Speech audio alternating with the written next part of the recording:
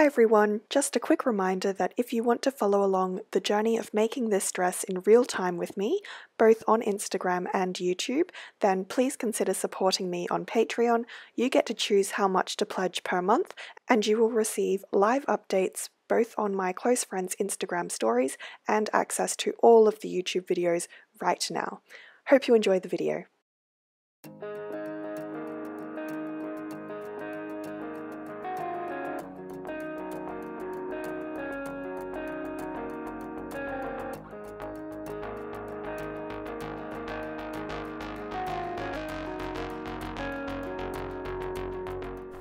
Okay, so I'm going to start on the ruffles out of the poplin fabric, and what I've just done is laid out the fabric on the ground. I've got 6 meters of fabric here. There's 3 meters lengthwise and it's on the fold. The fold is up there. And what I'm going to do is cut out 8-inch wide strips of fabric. So like just imagine long strips, and those are going to form my ruffles. So I'm cutting them out to be around 8 inches wide, so I can then fold them in half and then they'll be 4-inch wide ruffles. That's my thinking there. So yeah, I'm going to get started and get cutting. I'm hoping that my cutting won't be too wonky, but we'll see how it turns out.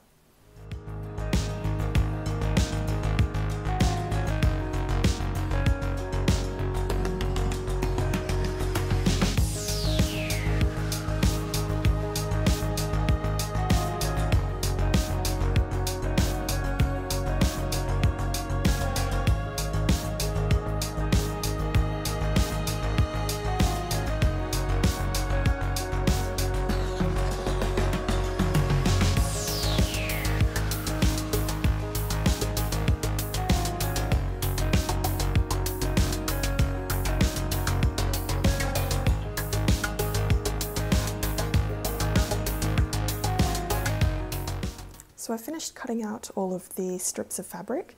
So I've got 5 6-meter length strips of 8-inch wide pieces, and then this is the offcut, which I might use for the facing or to like finish off the actual edge of the skirt, but we'll see if I can use that for that. Whereas all of these other pieces, they will be used for the ruffles. I guess now it's time to iron each of these pieces in half along the length of the fabric to create the double layer of ruffles. So for each of these pieces that I just cut out, I'm going to basically fold them in half along the length of the fabric, like so. And you can see that this fabric is really lightweight, so I feel like that gathered up itself won't provide enough structure in the ruffle. So that is another reason why I think doubling up the ruffle in terms of how many layers of fabric it uses will be a good thing. So I've just got my iron set to the lowest setting because this is basically polyester fabric, synthetic fabric, and then I'm just going to run the iron across the whole length of the fabric, folding it in half. And I think as I go, I will also like tuck under the raw edges.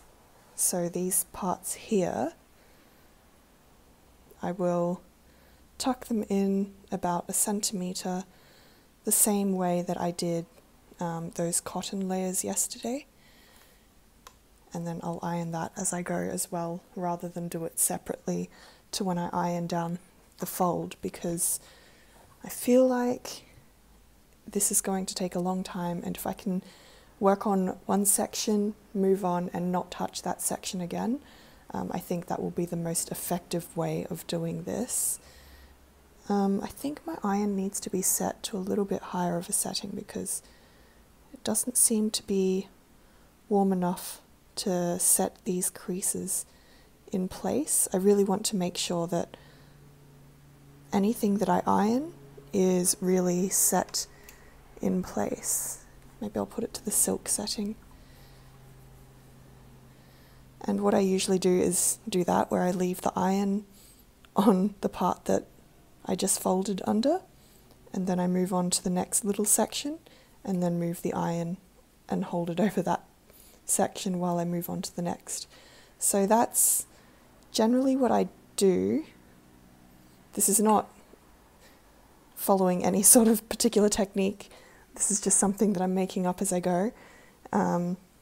All of the tutorials that I found online about making ruffles, they just use like a single layer of material, and they use a rolled hem foot to, as the name suggests, do a rolled hem to get rid of the raw edges on that single layer. But I don't have a rolled hem foot. I did order one from online, so I'm hoping that comes in the mail sometime. I don't know if it would actually fit my machine, but I'm doing it this way, folding the raw edges in on themselves and ironing them down, and I'm hoping that this will be sufficient. But I've not seen this particular technique that I've just made up used anywhere else on the internet. But let me know if you guys have found anything online that sort of does what I'm doing now. Yeah, so I'm just going to continue doing that for like whatever 5 lots of 6s, 30 meters of fabric. No. Oh gosh, that's my life. I'm going to sit here and do that for, I'm going to estimate this to take me a couple of hours, considering how slow I am. Yeah, but I've got my ironing board set to a lower setting, and then I'm able to just sit here rather than stand, because I don't want to be standing for that long, and there is a lot of material to get through. I'll just show you what's on the floor here on the side. All of that, and then I have to do all of those pieces as well.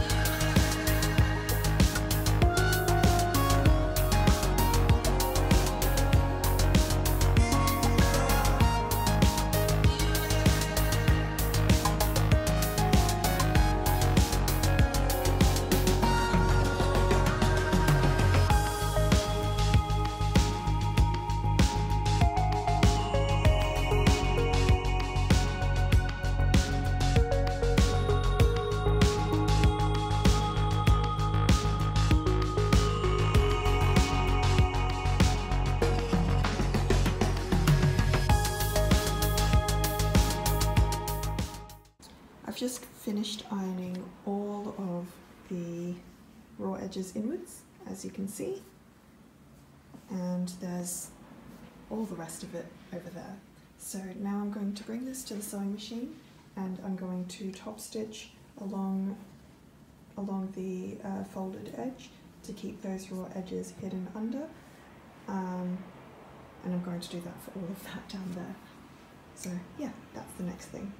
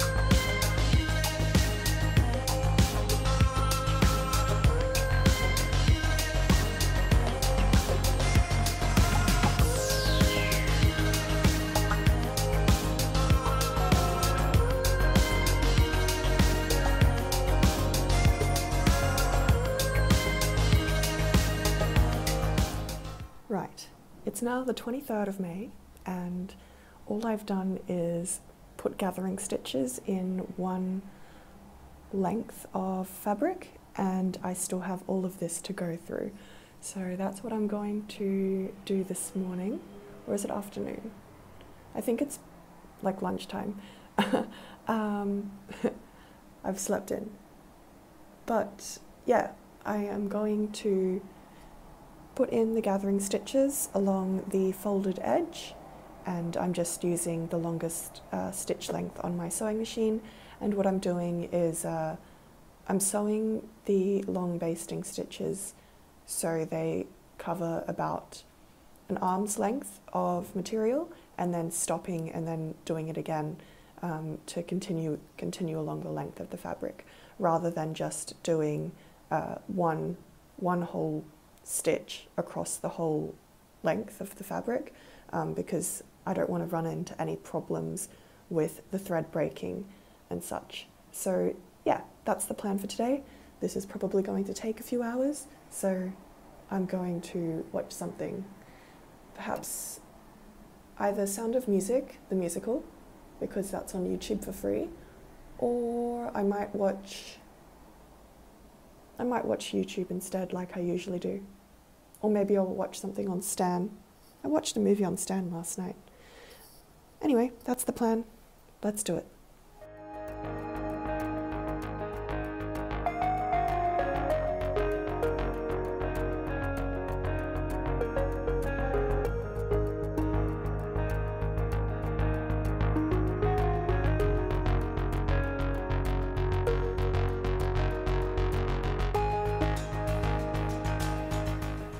I've just finished sewing long gathering stitches along the fold of each of these lengths of fabric, as you can see, and what I did was I tied knots to the threads at each point, if you will.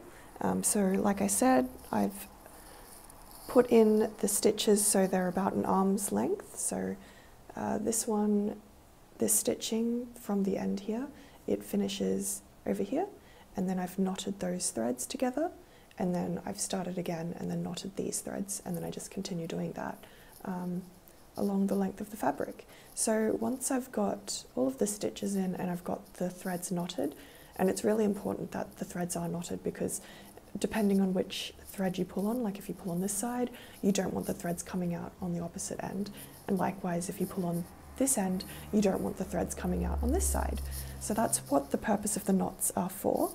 And then what I end up doing is I literally just start, I don't like tend to pick a side, whether I start on the left or the right side. And sometimes I'll work from both ends, so sometimes I'll pull threads from there and from here as well. But it just depends on how the thread is able to gather up the fabric. And basically what you do with the thread is you start pulling on one of the threads. Don't pull on both at the same time. So I'm going to pull on this one here.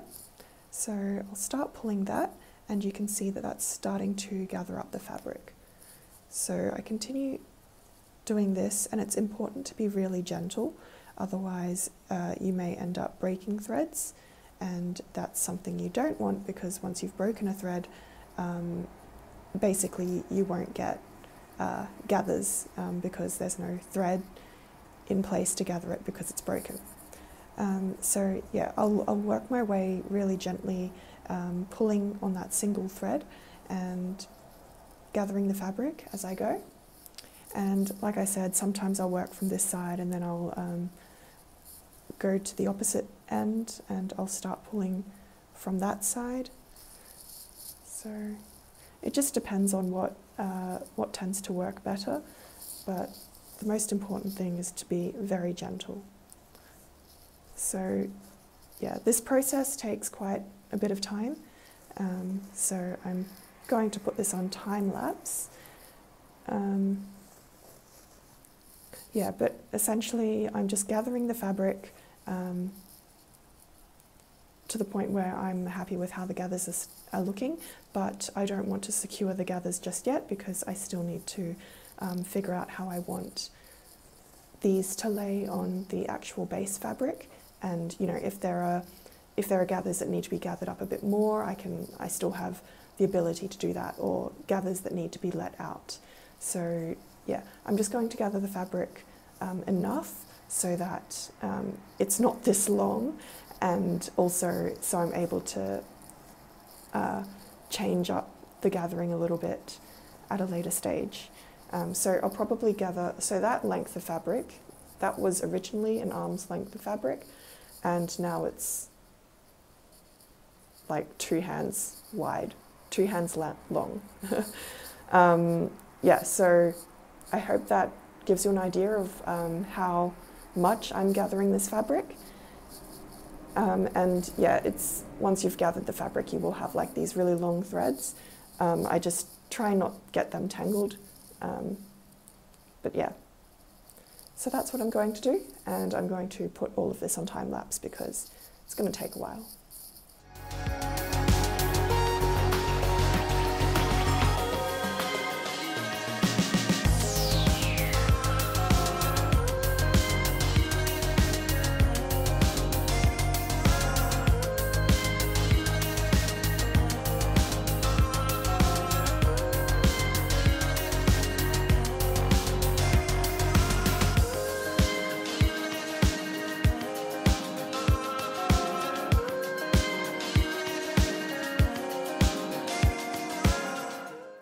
Okay, so it's Sunday now, the next day, and this is what I'm dealing with. So as you can tell, the ruffles are going in like every single possible direction. So I think the next thing I'm going to do is put this under the iron and try and iron out all of the gathers so that they're all going in one direction rather than spirals like what it is now. Yeah, so I've gathered a lot of the fabric. Here's my hand for comparison. It's quite a lot of fabric. So I'm hoping that once I've ironed all of this out, it will be more flat and I can start attaching it to the base of the train ruffle, which is folded up over there. So yeah, I'm going to bring this to the ironing board now, and hopefully this all goes well. So I've just finished ironing down one of the strips, and you can see that the pleats are lying nice and flat in one, well, they're not even pleats, they're gathers. The gathers are lying nice and flat in one direction. I sort of just like pressed the iron on top. I didn't worry too much about how each of these gathers were lying. Yeah, I just put the iron on top and flattened it down that way. I tried to make sure that a lot of the top edges were facing outwards, but it's not always possible. And then in between where I've got like the separation between the gathering stitches, I've tried my best to bridge that gap. So I'll probably just iron that flat down like that. So yeah, I'm going to continue this for all of my other pieces now. You can see the difference actually, that these are flat, those are not. I will get one of those pieces up on the ironing board and I'll show you what I did exactly with this piece, and that should give you an idea of how I actually achieved this. Now, apologies if the table keeps shaking. I've got my camera just up on the ironing board, so I am using the ironing board, so it is probably going to wobble a little bit, but this is the only setup I can really figure out at this point in time. So here I've got my ruffle, and you can see that it's all just like a spiral, and it's not really flat. So what I do is I just work section by section, and I pull down on the ends of the ruffle and sort of get them lying flat, and then I will grab the iron and I will press this down, and that will form almost like pleats. So even though these are gathers, the way that the iron presses down on the fabric it forms almost like pleats or creases, like a lot of creases in the fabric.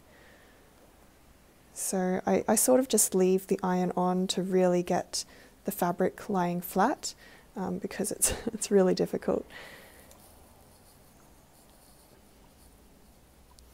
So it can be a little fiddly. So usually I'll leave the iron on a small section and then I'll work on the next section. So you can see that I need to flatten out this fabric, and I'll try and make the gathers sort of even, and then once I'm relatively happy with how it is looking, I will grab the iron and then flatten that next part, like so. And then again, I will like leave the iron on that section while I work on the next little section. So again, just pulling down on the gathers to make them lie even. I'm not sure if this is making much sense, but I'm hoping that by showing you what I'm doing, it will make sense. And if you're wondering, I've got my iron set to the wool setting. It's the one just after silk. This is polypoplin fabric, so it is 80% polyester, 20% cotton. So if I put it up on the cotton setting, then I would not burn the fabric, but I would melt it, and it would, yeah, it would melt because I have done that before, and that's what the fabric does. So I've got it set to a bit of a cooler setting, but I still have it hot enough to the point where it will set the fabric. And then sometimes I will press down on the steamer part, and then that will really set the fabric. Yeah.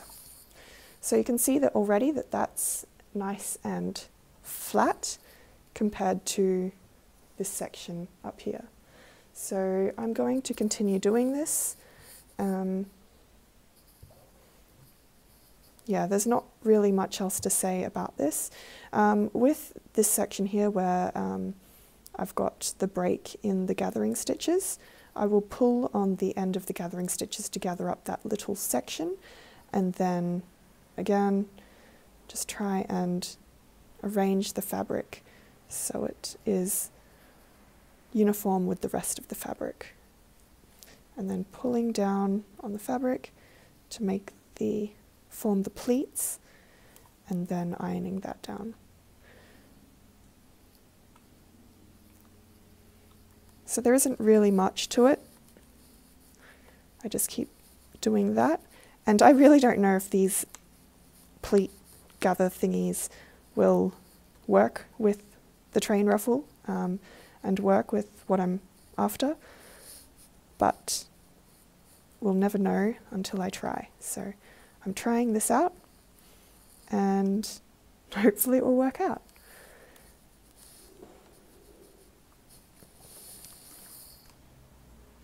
So I think it will work. I think it will work. I hope it will work. So yeah, I'm going to continue doing that. I've got, I believe I have 5 more strips to go through. 4 or 5 strips left. And then after that, I can work on arranging these on the base of the train ruffle.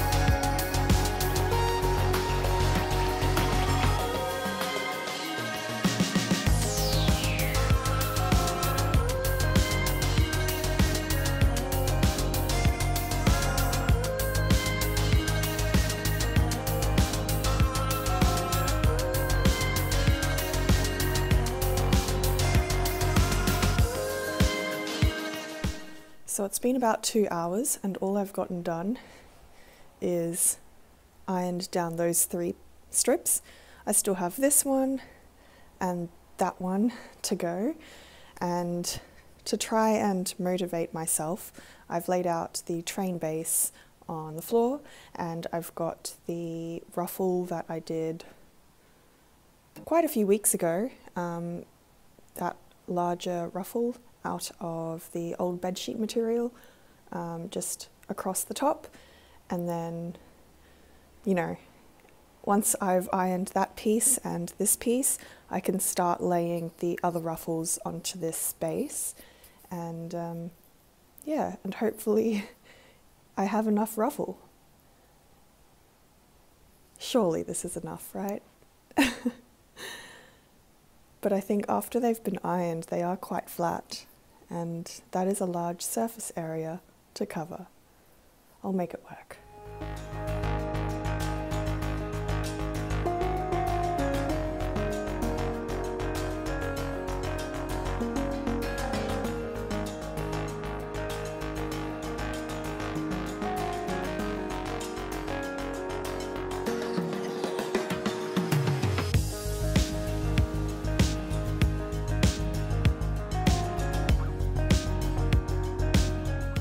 Okay, so I finally finished ironing down all of these strips of fabric.